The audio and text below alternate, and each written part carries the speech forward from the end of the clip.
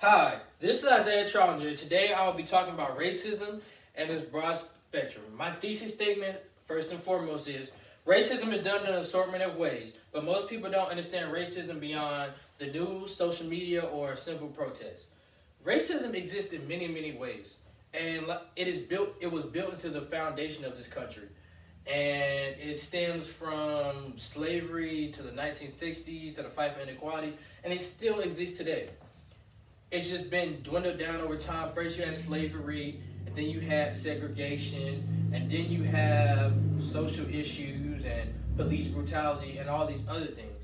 So racism is still a big part of in America's society, but it's just been dwindled down into many different ways, and that's what mainly I will talk to you about today.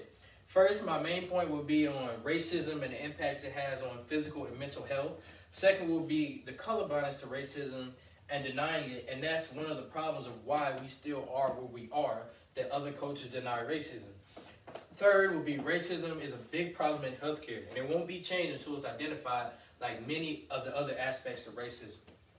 Racism has an impact on physical and mental health, and people's colorblindness to it does not help its cause. Just as in the healthcare industry, racism won't be identified, racism can't be solved until it's identified and brought to the forefront.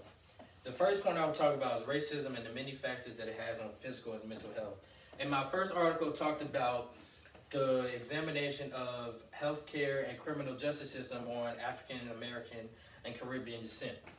And it had two inquiries. The first one was the Ritchie inquiry, which was following the murder of Jonathan Zito by Christopher Clurnis. And then you had the Prince inquiry, which was examined in the circumstances of Orville Lakewood's death in the Broadmoor Special Hospital, which were both conducted in 1994. The Prince inquiry found that racism was a future service position, and the Ritchie inquiry found that racism was more equivocal. And in today's society, racism exists in many, many ways. You have jobs telling you no just because you're a skin color, but you see the person who's just as qualified as you, or maybe even underqualified as you, get the job simply because of their skin color. And that is just like, for instance, you got PWIs. Some say that they want to keep that going, so they deny more African American students than they let in. And it's also you have education, the disparity between education. Most Caucasian kids are subjected to get higher education than minorities. You have private schools which are built because they know the demographics that can afford them. And most kids you see at private school is Caucasians. The only reason you see African Americans there is mostly because we're playing sports or bringing money into the school and stuff like that. Also, you have exists within sports. They're offering the third round pick to get coaches into it. And then you have the minorities I mentioned earlier in the NBA. For me personally, I play golf. Most people they laugh at me when I say I play golf because they think that only a certain race of Caucasians is supposed to play golf. I've never experienced racism on the golf course, but I feel that it's still weird when people give me looks because I'm the only one out there, or they don't think I can play, but then once I show them I can play a little bit, they change that look and they change their whole attitude. And that's one of the problems. People need to stop assuming or breaking down into demographics that this should do that, this race should do that.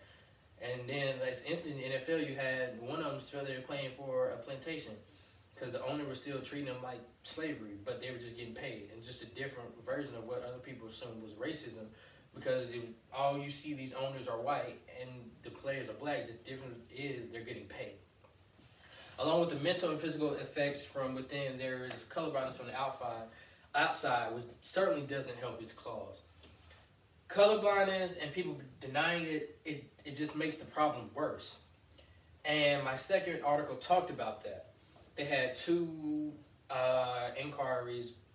They had college students in 1997, which looked at social attitudes of college students. Then they had the response from a 1998 Detroit study. And what they found was workshops on racism along with education reforms, they're not enough to change the system of racism. And then we need to fight and demand for power. And once we do that, that's when real change can happen. All the social media posts, people saying Black Lives Matter and all this other stuff, but they're not getting out there and fighting the action. And until people get out there and fight the action and join the movement and just don't do all this talking, nothing's going to change. Also, when we need more people from other demographics to see the problem, and when the numbers grow, that's when people listen. There's strength in numbers. Little numbers not going to give much change. They'll just blow it off. But when it grows to millions and millions of people, that's when change can actually happen. And until the numbers grow, nothing's going to change. It's still going to be the same old ways. They're just going to find different ways to institute racism into America. Once other cultures feel the racism and feel like it's time for a change and we need to get out of the old ways, it'll change. Yes, racism is not as blatant as it used to be, but they just built it into different ways and telling you, no, you can't have a job, or no, you can't do this or that. They just tell you no.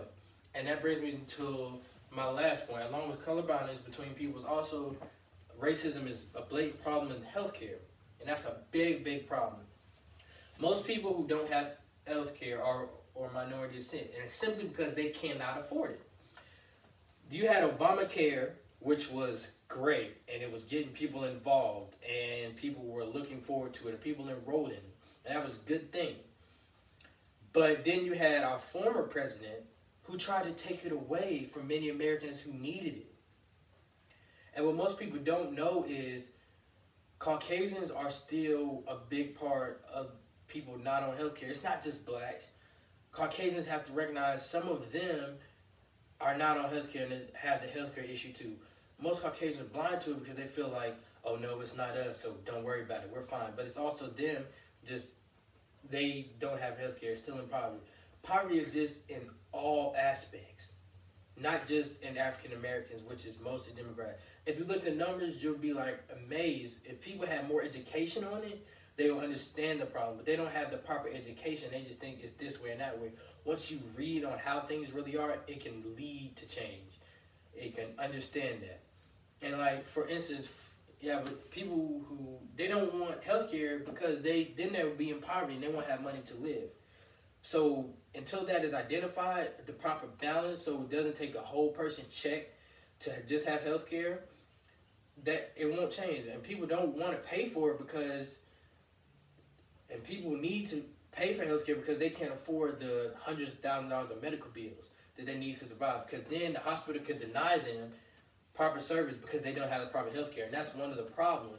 And until we find a way to balance that out, it won't change. And for me personally, I think if you did it like taxes to where the top pay more and the bottom pay less, it could balance out the system so that everybody can have the proper healthcare they can need and don't be denied surgeries and all this just because they simply can't afford it. So I hope you enjoyed and learned something about racism and its physical and mental aspects, along with the colorblind that exist and racism in healthcare and how we can't change until we identify the issues. And my ending quote would be from James Baldwin. Not everything that is faced can be changed, but nothing can be changed until it is faced. Thank you, and I hope you have a